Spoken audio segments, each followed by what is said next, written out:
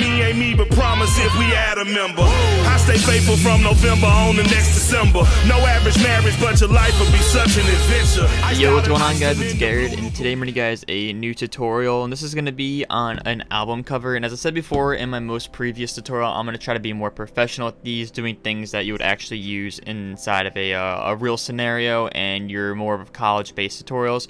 So basically, we're going to be creating an album cover. So right now on Google, I pulled up just the regular album covers, and we can just go through these and just talk about them a little bit. So basically, an album cover it's really focusing on one kind of thing to express either your album or just kind of create a visual effect for you to buy the album or something like that.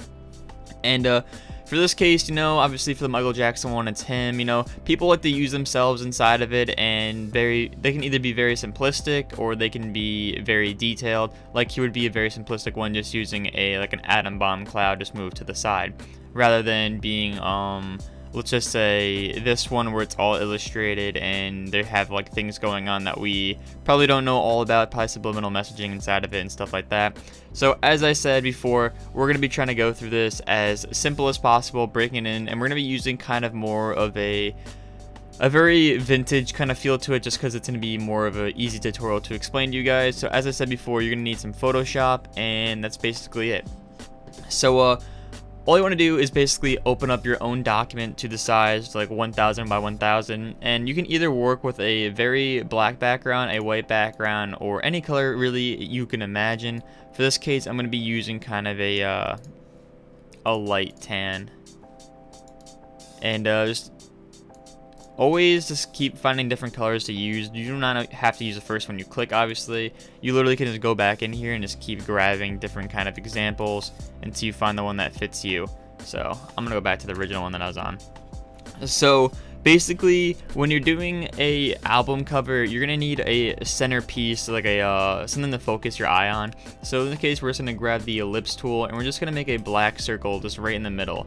And you can either make it very large, very small, it doesn't really matter. We're gonna be filling it inside with a picture. And if you guys have Photoshop CC, there will be lines going through here to help you center this. If not, what you can do, a very known way when you don't have that, if you double click the background layer, hit Control T, you can grab these rulers to the side, and then you can center your circle based on those rulers. So basically what we're going to be doing is putting something inside of this circle. So as I said before, we're doing a very vintage feel, so let's just hop over to Google and let's just type in let's do a Frank Sinatra, something with Frank Sinatra in it. So you guys can go around through these, you guys can find stuff through the 40s. I'm pretty sure it's when he was in his prime, and you can basically find any kind of picture you'd like.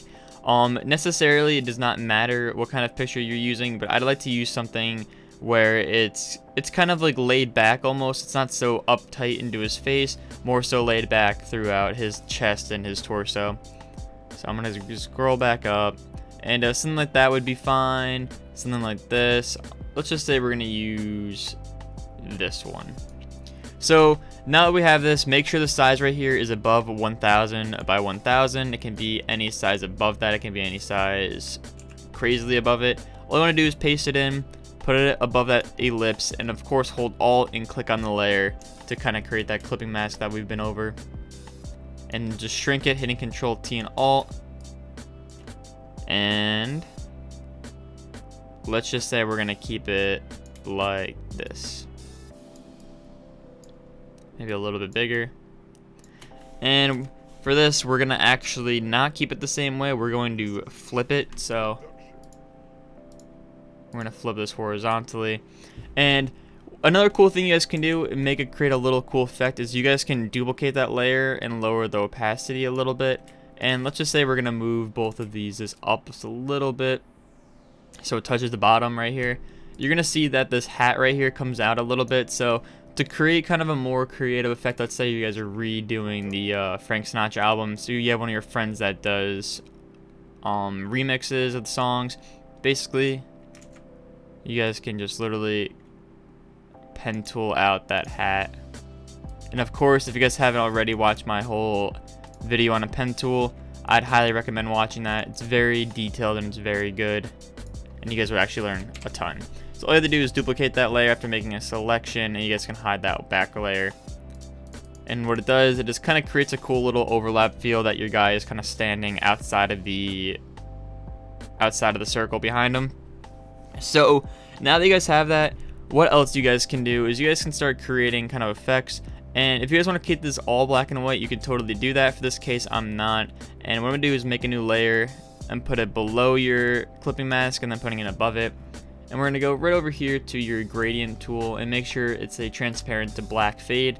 It's gonna be right here in the middle. Just make sure your first color is black, and just kind of darken it from the bottom right hand corner up and put it on, let's just say, overlay. So actually maybe not, maybe some like linear burn and just kind of erase, just like that. So now that you guys have that, you guys can start creating something inside of it, like maybe a color scheme or maybe something like that. So for this, let's just say we're going to be using the color, actually let's use the color blue. And it can be any color blue, we can always change it. And same deal, make a new layer, and you can put it below that gradient actually, and just make a very large rectangle. Hit Control T, hold Shift, and make it maybe a little bit sideways. And then after that, you know, I'll have to go into a regular shape, of course. Photoshop will load, and you guys can mess with the type of kind of overlapping you're doing. So normal wouldn't be too much of a good idea. If I was you guys, I'd keep it on like linear burn or something, maybe lower the opacity a little bit, and you guys can change the color, maybe a little darker, maybe a little lighter, a little bit more saturated. You can change it to red, maybe a green. Basically it doesn't matter. The more I realize that Frank Sinatra does have a kind of blue color scheme for a lot of his albums, so of course I would just keep it the same blue, and you guys can just leave it here. So now that you guys have that done, you guys can start creating something else. So we're gonna start kind of making different shapes going around in here. So you can just make a new layer above everything, and then grabbing either the inverted color of blue, which is orange, or grab like a kind of a tangy yellow and orange put together, and you guys can just make like a little circles around here. And basically what this is doing right now is you're just creating an effect that would help the eye get drawn somewhere into the middle to help create kind of more of an abstract feel through it. And of course, you don't really want to do too much. So let's just say we're going to keep it more kind of basic and stuff. So we're going to just make a new layer. We're actually going to hit Control H, which is going to bring up those rulers that we used before. Same thing with Control R. And we're actually going to bring rulers to the side of this circle. And now that we have that, we're going to have this kind of little base that we can work from. Of course, you want to grab that line tool, make the colors black. If you click right here on these black and white things, they will go black and white. And we want to just drag to like there, hit Control J, same thing, just drag so it's on the other side. So you kind of have this gap right here. I'm gonna have to hit Control Z a couple times. When I said that, make sure it's on a different layer, of course. Oops. Just because you might get a little confused and it might get a little messy. So just make one, Control J, and then you guys can just hold Shift and drag it along the other side, and you guys will have this opening. And after you're done with this, you can just bring these things down. Of course, now you can take out your text tool and you can type in anything you really want. You can be like 2016. Let's just say you're doing a remix. But of course, try to keep the font a little modern. Do not make it all so old and fancy, because then you're gonna lose that kind of quick style that you wanted. So you guys can have like your text right here, 2016. And let's just say you want to put some text up in the top left hand corner. For this, it doesn't really matter how you do it, but let's just say you want to put Frank and then we'll do Sinatra afterwards. Make sure the spacing is at an all-time 0. And then for font choice, I would, if I was you guys, keep it somewhere bold. I wouldn't go too much into the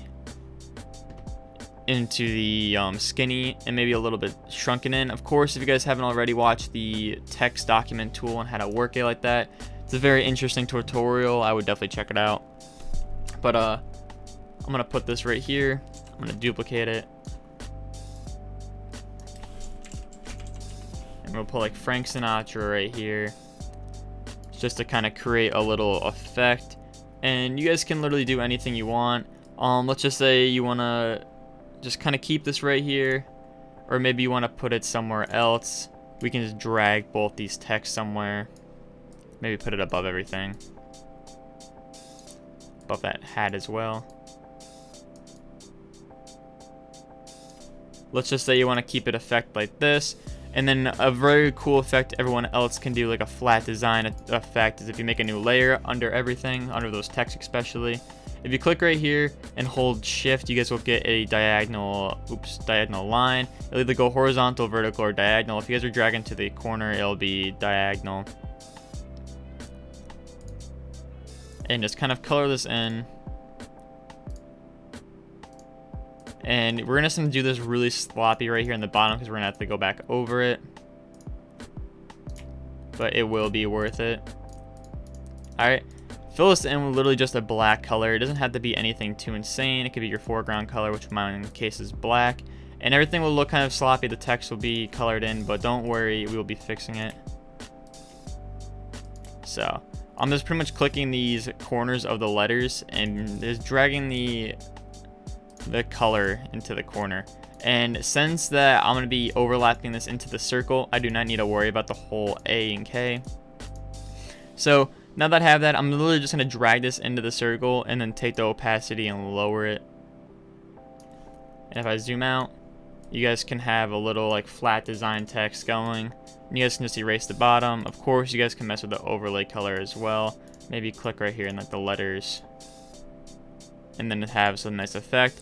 And when you're doing this, you do not have to keep the text black. Of course, you guys can change the color as much as you want. In this case, maybe a little like a charcoal gray would look a lot better. So of course, when you're making colors like this, just always copy that color code, and then just to pretty much change the color faster, all you have to do is hit Control V. And basically, now you have this, you can really start doing all that you want and then anything possible.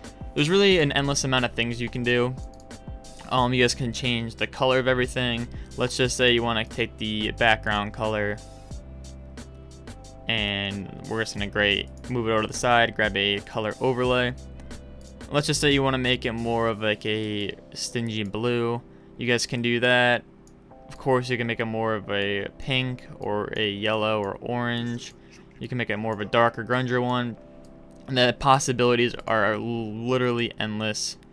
So like I said, guys, just basically take your time on how to do something like this. It's a very simplistic album cover, but of course you want to keep it the same. You never want to go too intense into it.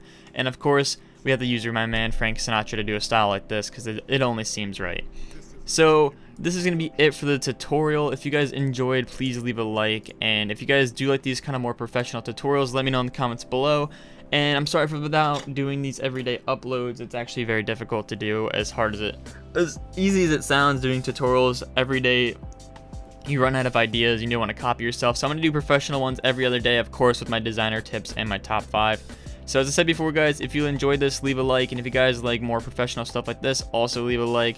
And this is just a very simplistic album cover tutorial. And this is going to be it for the video. And I hope to see you guys later on. Peace out. Please don't knock over my heart.